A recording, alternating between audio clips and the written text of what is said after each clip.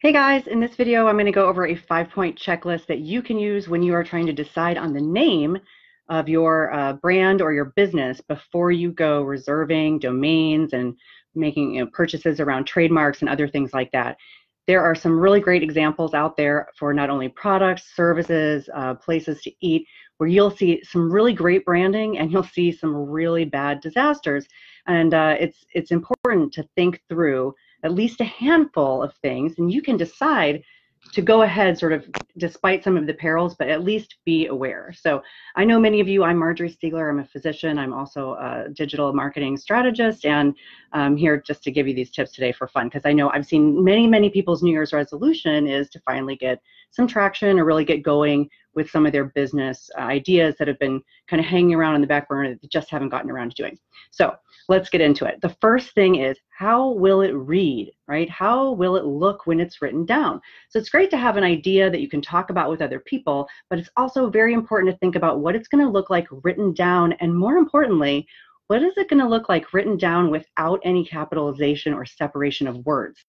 So because that's, of course, how our social media handles are for the most part, and it's also how the website is. It's how the URL is. And so without inserting a bunch of odd characters like underscores and things like that, and of course, not all the social media platforms allow for that anyway, you're more than likely going to just have your whole name written out in one long string. And so you want to be sure that it's going to read in a way that makes the words decipherable and memorable.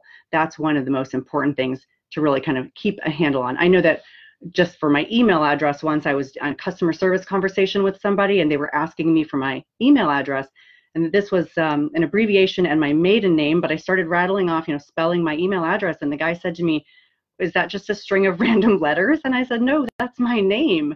But fortunately, I'm not trying to make a brand out of that email address, but it really kind of opened my eyes to the fact that what looks to me very obviously like my name, or back then, was Pedraza. So the email address was DRM Pedraza. But if we take out the capital D and the capital M and then the Pedraza, it just looked like a whole bunch of nothing to this person anyway.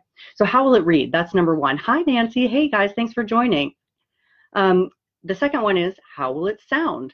Now, I don't know how many of you guys remember that a couple years ago, I think it was Burger King, tried to launch these sort of diet French fries, right? They were a lower calorie version of French fries, and they decided to call them Satisfries, right? And the idea was that it was going to be very satisfying, right? They were going to be satisfying fries, even though they were diet fries.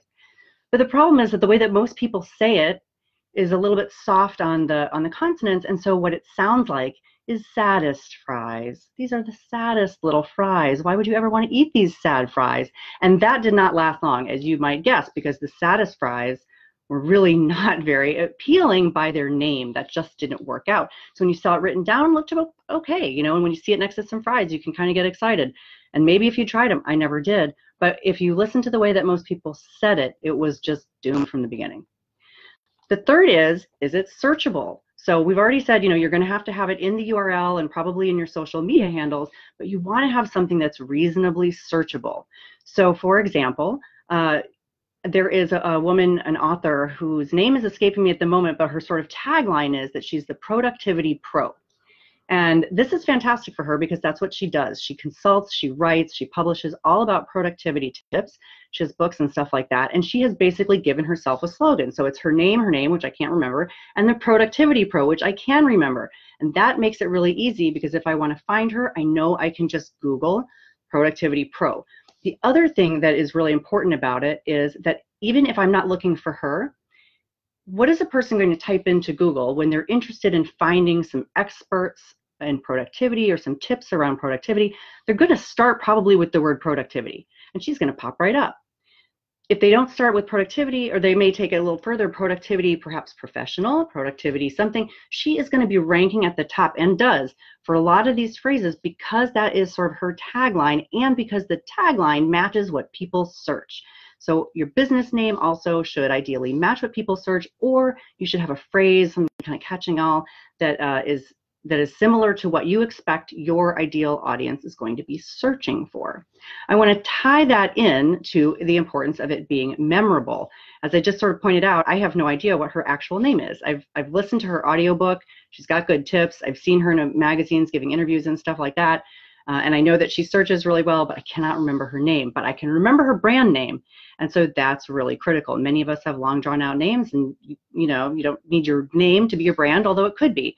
If it is, just make sure that you are helping people find a way to remember it so that they can search for it. They need to also, of course, be able to pronounce it. You've probably heard or seen anyway over the past year, year and a half, so many brands are coming out having dropped a bunch of vowels. And I guess they think that that's edgy, and it does kind of make it memorable because it's not a complete word, and so it draws our eye. And what are they saying here? Then we sound it out, and it's phonetic, and that's super. But they can take it way too far. So I don't know how many of you are familiar with the wedding website Beholden, but it is spelled B-H-L-D-N. Beholden, right?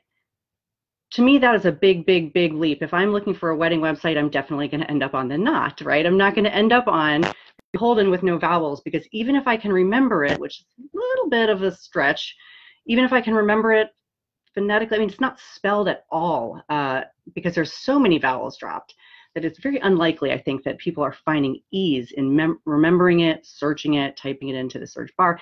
The slightest sort of confusion on those letters can go a long way towards getting people just basically unable to find the business.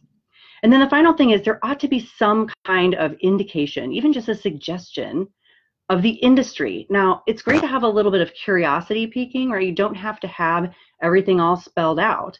And so in that regard, you know, it can be interesting to have a name that doesn't explicitly say everything about it, right? That's interesting, that's catchy and cute, and people are going to be curious to check it out.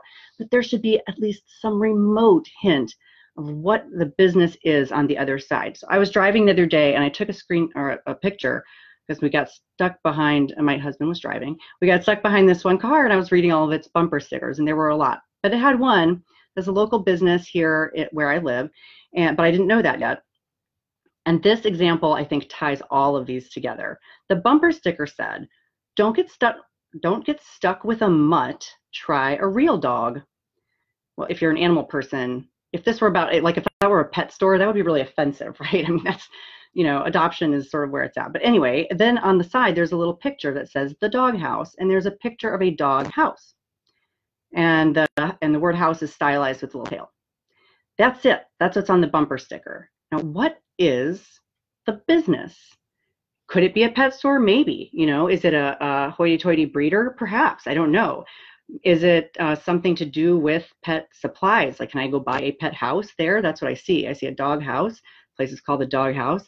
Buy a real dog. What could it be? We said, well, maybe it's hot dogs, you know, right? It could be a restaurant, hot dogs. And then that wouldn't be offensive, right? It would be like, yeah, this is the best hot dog. This is the real dog. Come try these dogs.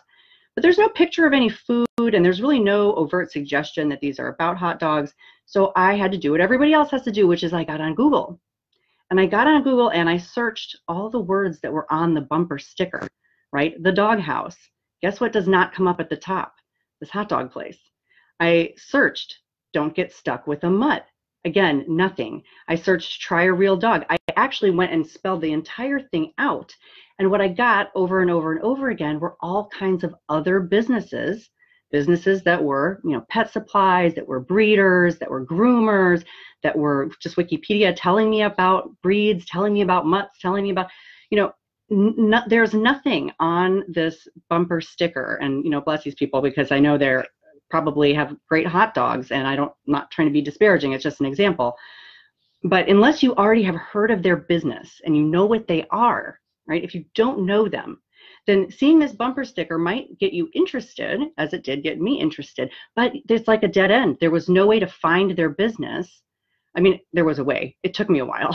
There was a way, but it took a while. So, I mean, if they wanted to do a little makeover, they might want to have at least a picture of a hot dog in there. It could be stylized. I don't know. It could be hanging out in the doghouse, but something that gives some kind of semblance of what it is.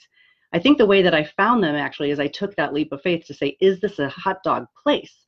And then I added the word hot dog to all of the other stuff they have on their bumper sticker, and then I found the business. So anyway, that goes to show several things. Number one, there needs to be that industry suggestion, at least a little bit of it. It needs to be memorable, it needs to be searchable, and it needs to, you think about how it sounds. So not only could Satis Fries be sort of sad, but when you first read this at first glance, as you might on a bumper sticker, I mean, the reason it caught my eye is because I thought that it was saying something really negative about, the pet adoption industry. That was the very first thing that popped in my mind. So that may not be the best either. So how will it read? So that kind of wraps up a little bit of all these things. Here's the checklist again, just as a reminder. Number one, what is it going to look like when you read it, when it's all spelled out and there's no breaks, there's no capitalization, there's no stylization? How will it read? Number two, how will it sound when you say it? Number three, is it searchable? Is it easy to find and searchable? And that goes hand in hand with, is it memorable? Because in order for someone to search for it, they're going to want to they're more likely going to need to remember it. They might be staring right at it, but if so, you should have your web address right there. So make sure that it's something that is, can be spelled, can be heard, can be recreated based on hearing it, and saying it, that you can search for it, that you can remember what it is, and that there's at least some remote semblance of the industry that is, the topic or the, nature of the brand. You don't need to have the exact product spelled out, but something that lets you know, are we talking about a consulting firm? Are we talking about a pet store? Are we talking about a restaurant, right? Something that gives a remote sense of what's what. So keep these things in mind as you're developing your plans for your brand in 2019. Make sure that you do all this before you bother to reserve all of the social media handles, certainly before you go registering any trademarks or buying any domain names. Domains are easier to undo because you can you can redirect them to a new domain if you want to, but just doing this in a way that's deliberate instead of sort of off the cuff, I like this, it sounds cool. Give a little bit of thought to the name of your company or the name of your brand or the name of even just sort of your sub-site. If you're working with a franchise or you're working with an MLM, something that will help people to know what you're about and to be able to find you, to be able to remember you, to be able to recommend you. So those are my tips. If you have more, I'd love to hear them. Please leave them in the comments. And if you're interested in more free videos like this one, hop on over to my Facebook page, which is my name. It's DRM Stiegler this time. And since you guys are looking at my name, you could probably just see it and find it. DRM Stiegler, if you want more free videos on social media and on branding and business and so forth. Happy New Year, everybody. Thank you for watching. Look forward to talking to you.